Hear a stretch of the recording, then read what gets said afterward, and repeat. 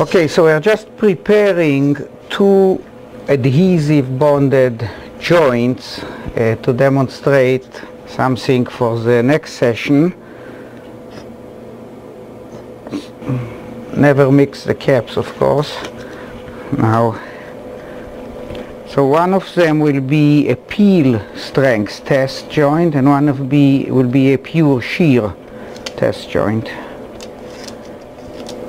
If you have fast epoxy like this, say 5-minute epoxy, and for some reason you need longer working time, just mix it on a chilled piece of metal, piece of aluminum, because if it's cold, the working time is much longer.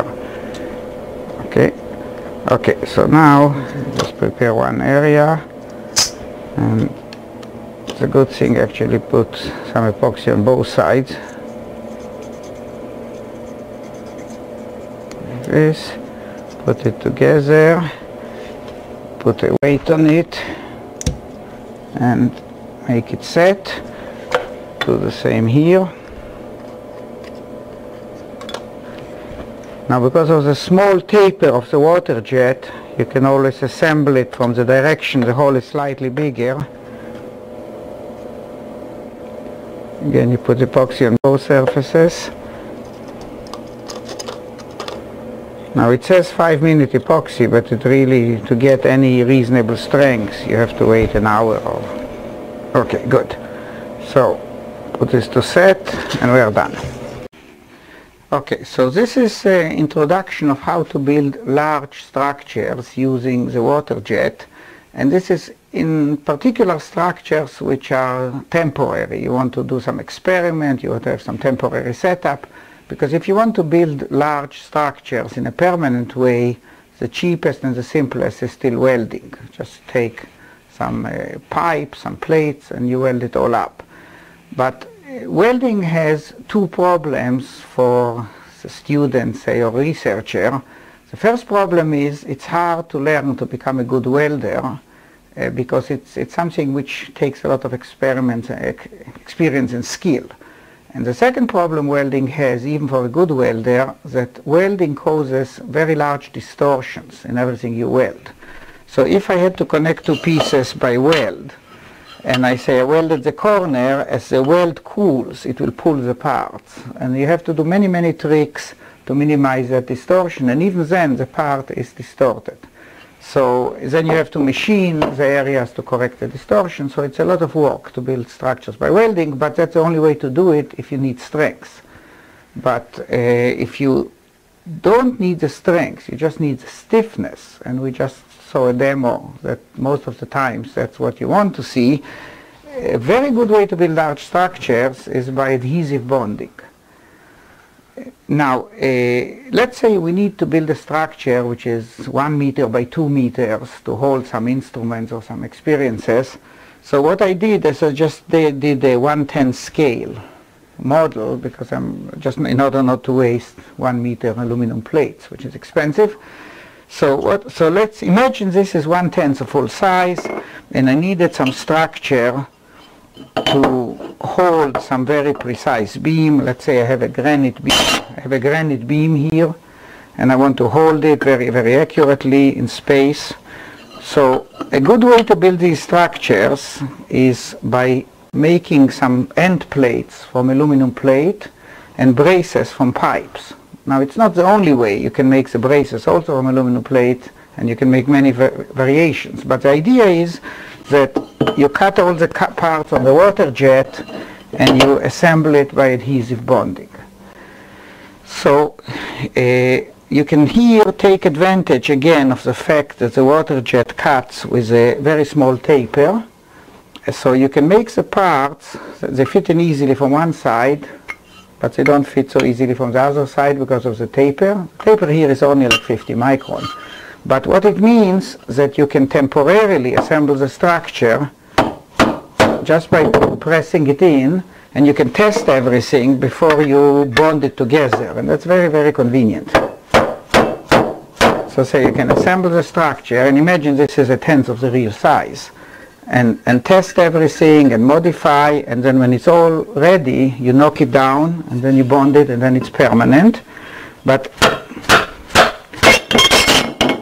But even when it's permanent, the nice thing about it that months later, when the experiment is finished, you can heat up the whole structure, either with a torch or in an oven, and knock it apart. Because the same thing I did here without the epoxy, if this was heated up to about 150 degrees Celsius, okay, or say roughly 300 degrees F, I could actually knock it apart, even if it was bonded with epoxy.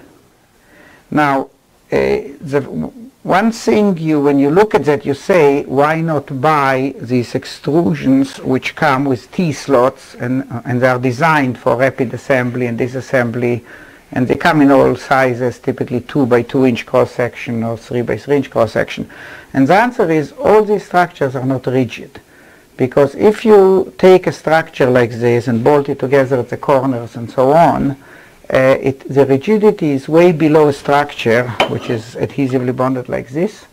Because at the end, if you look at the system with the T-slots and a screw, at the end, if you bend it, it stretches the screw. Okay, so it has a huge lever and it stretches the screw, and sideways there is nothing stopping it from twisting. So as long as there is a little bit of twist possible or a little bit of play possible, there is no rigidity in the structure. So it is okay for things which don't need any accuracy, like an enclosure, a cover, or something to hold a table. But if this also has to provide the accuracy, not just an enclosure, it has to be all rigidly connected everywhere, and it has to be over-constrained heavily and basically made into one piece. So to make it into one piece, as I said, if you don't want to weld it, which you could do the same thing and weld it, okay? But if you don't want to weld it, one of the best ways is adhesive joints. Now, while you do that, you think of all the things you would need. For example, you'll need some bracket here to hold something else. So you cut out some holes, very much like woodwork, and you make a bracket like this, and the bracket would fit into the holes. Again, you take advantage of the slight taper. Okay, so you see it doesn't fit in one way, but it fits in the other way. And what you do actually here is I just ground on the sander. I just sanded this down a little bit to give it a minute slope. And because it has a minute slope, it's actually locking like a wedge. So if I put it in, even without adhesive, it will lock into one piece. So if I do that, it locks together like a wedge, and you'll be surprised how strong this bond is without any adhesive. So if I want to take it out,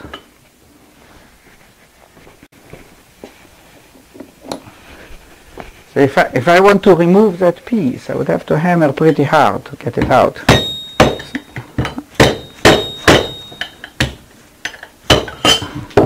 Okay. Now, of course, at the end you will put adhesive on it. Now, so say if I have these plates and I need, so any kind of brackets that I need, I would either add to the plates, or if I need some support in the middle, let's say if this is the assembly and I needed some assembly in the middle, I would make other plates which slide on the pipes and hold things in the middle. So you'd think out the whole thing in 3D, think of any support point, any bracket you need, and assemble it all at once. Now, if you need a reference surface, you assemble the whole thing on top of a granite plate. For example, if it's very important that this surface and this surface and this surface are coplanar, I wouldn't assemble it like this. I would assemble it upside down on a granite plate and let it cure on the granite plate. And this way, when I pick it up, everything is automatically planar. Now, the other thing you do, all the parts which are not permanent, you can lock in with some flexure clamps. So, for example, if I look at this assembly, and let's just assemble it now. Okay, let's see which side is which. Yeah, that's the correct side. So let's just assemble. I wouldn't use adhesive now, but you can imagine the ends are sandblasted. The inside of the cut of the water jet behaves like sandblasted. So all I have to do is just smear adhesive on both sides and assemble it, which I wouldn't just do it now. And put it together like this. Okay.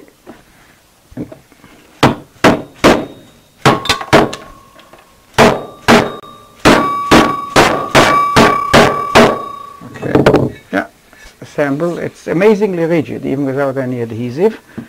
Now, and of course I would assemble all these brackets that I need. The main benefit here is the self-registration, or what's called self-jigging. I don't need any jigs to assemble it accurately because everything locks in slots. It's all automatically jigged. Now, of course, this has to be made planar because it can still twist. So if I would assemble it on a granite plate, I would just force it to be planar. Now it's planar. You can check it on the granite plate. Yeah. Okay. Now, if I want to hold removable parts, let's say I want to hold this granite beam, I would use, remember it's all 1/10 of actual size, so it's actually a huge structure. I would use flexure clamps, and the way you make a flexure clamp, you cut a slot, and you put in something which can expand and use this as a clamp. So the easiest way to expand is you tap it with a taper thread, a taper pipe thread. As you know, all pipe threads are tapered. So you use a regular plug, which is used on plumbing, and they come in all sizes, from an 1/8 of an 1/16 of an inch pipe size to huge plugs. Okay, you tap the hole with a pipe thread.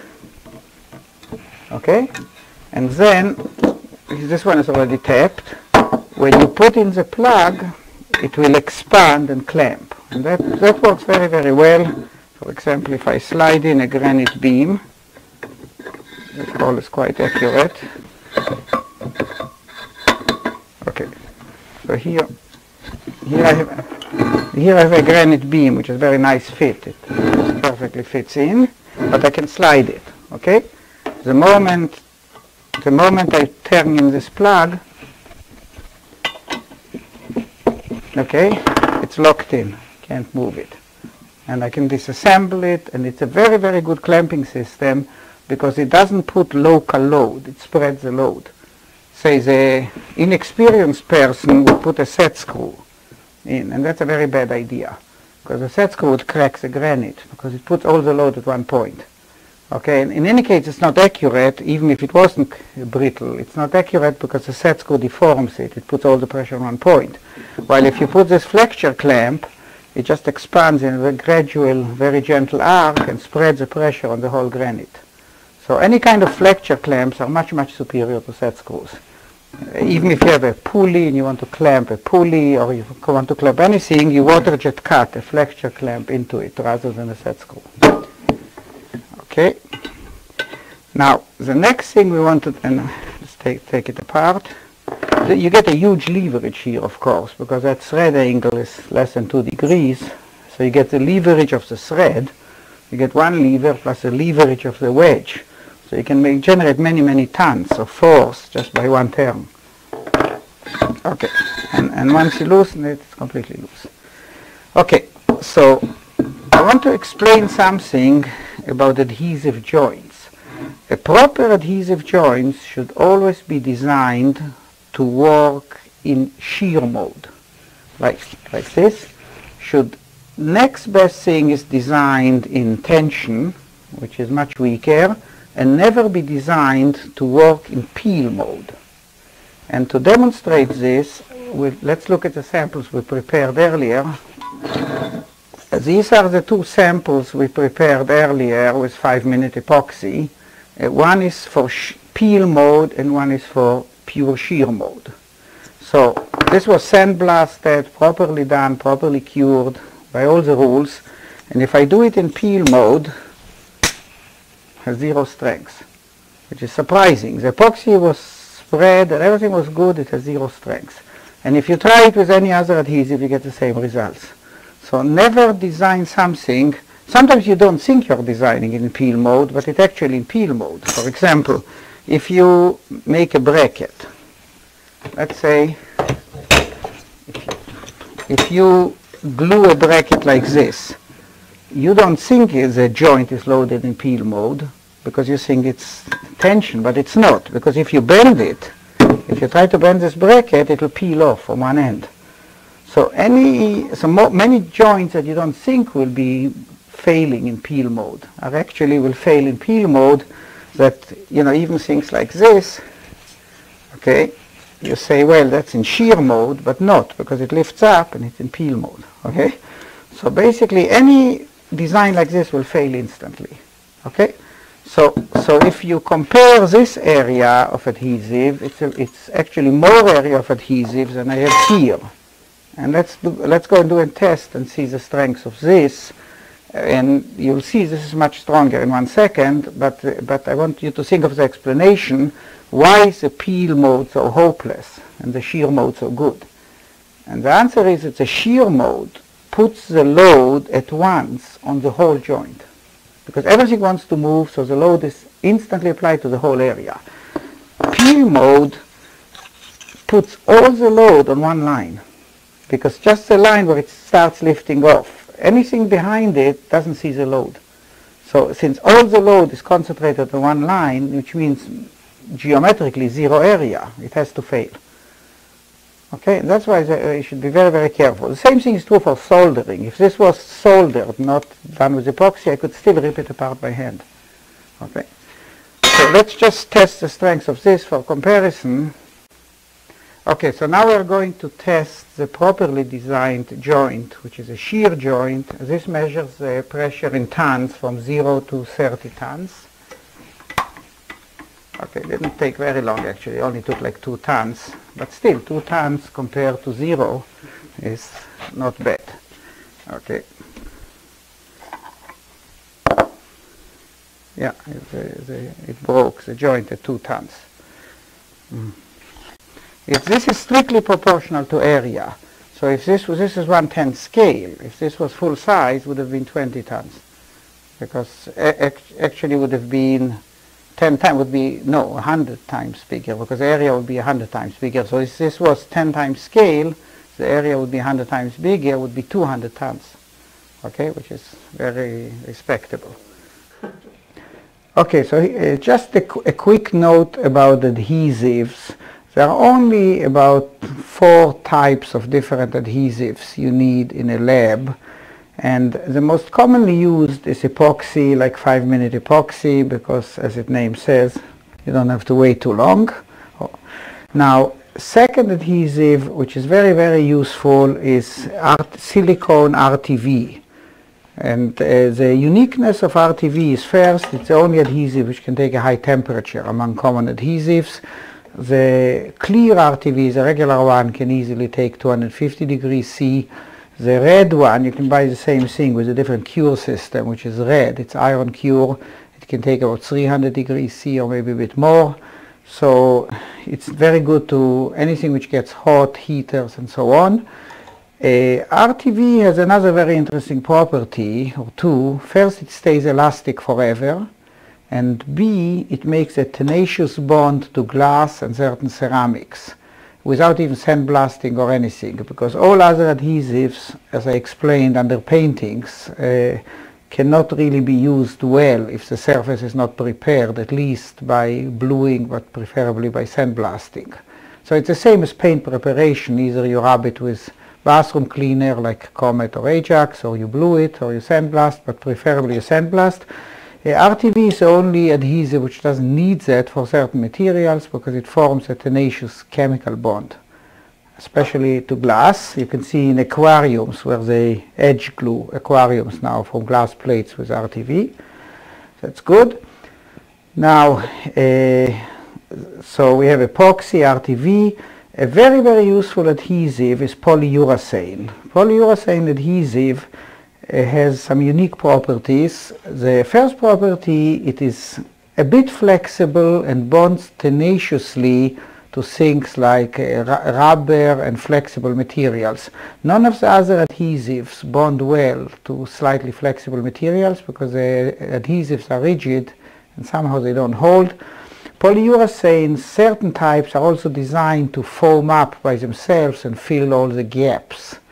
Like this is just says on it Gorilla Glue, but it's basically a high quality polyurethane adhesive.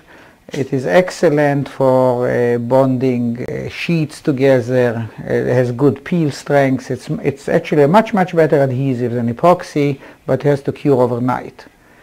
And the last adhesive which is useful is just some spray contact cement. If you want to cover something with a large sheet with a uniformly thin adhesive, you just spray. Of course, contact cement you have to spray both sides.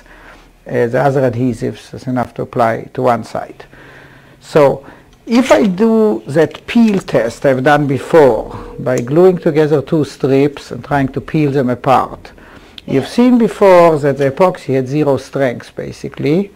One reason epoxy will have zero strength in peel, because when you peel, all the stress is concentrated in one line, or it wants to separate. So theoretically, the stress, if the adhesive is rigid, the stress is nearly infinite, because it's all one line, it will break. If you did the same test with a semi-flexible adhesive, like polyurethane, or especially with RTV, the peel strength will be better because it will stretch. The adhesive will stretch, and the material behind the line will also stretch, so the stress will be distributed over a bigger area. So anything which has to flex and bend and may end up in peel mode, you cannot use epoxy, but you can use RTV or polyurethane. But preferably don't design joints to operate in this mode, but when you have, you can't use epoxy at all. So this is basically all what you need to know about adhesives, unless you get into really exotic stuff. There's also another family of acrylic adhesives, which is a little bit in between these two in properties, but you usually really, in a normal lab environment, what you see here is all the adhesives you need. Now, another adhesive which is commonly used, and I don't have here, is cyanoacrylates, which what's known as super glues, or magic glue, or super glue. Now, they are not very good adhesives for two reasons. A, they are very rigid, so the joint can fall off from a shock, can break under a shock load very quickly. They are very good for rubber because they bond instantly, so they're good for O-rings. But they have another problem which is very devious, that they emit some gas slowly. So if you glue anything with super glue and there is any optics in the same box, the optics will fog up within a few weeks and be ruined. And also they have some bad effect on some plastics. They cause the plastics to craze. Craze meaning develop micro cracks. So there is some side effects of super glue that you don't see when you glue it, but when you come back a month later, you find out all kinds of plastic pieces are cracked, and any optical part is covered by a white film.